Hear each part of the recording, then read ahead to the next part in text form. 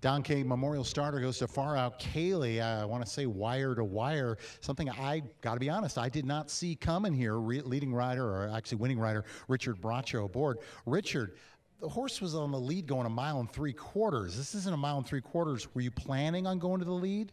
No, okay. Randy said me. I see the paper. Only one horse in the race, number 6. He stops in the race. I move my horse. I put in position.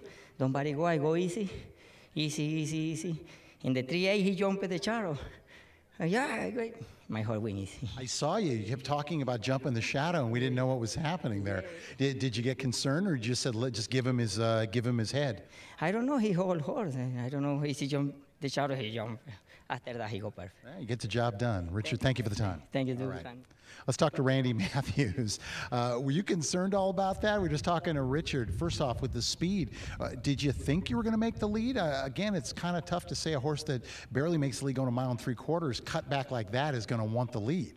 You know, I thought we'd be forwardly placed, but not necessarily on the lead. I guess Richard's just a fast rider. Why not?